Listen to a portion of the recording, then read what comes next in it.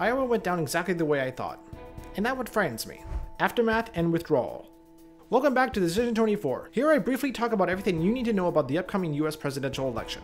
Oh my god! I was literally just about to upload this video when I found out that Ron DeSantis has suspended his campaign and has endorsed former President Donald Trump. Okay. Last Monday, former President Donald Trump walked away with a major win during the Republican Iowa caucus by gaining 20 delegates.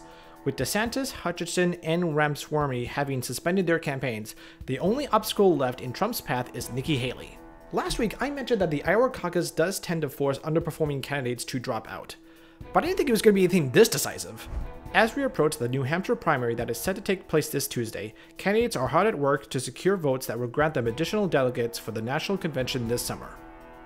Now, I just found this out. Apparently, President Biden isn't even on the ballot for the New Hampshire primary.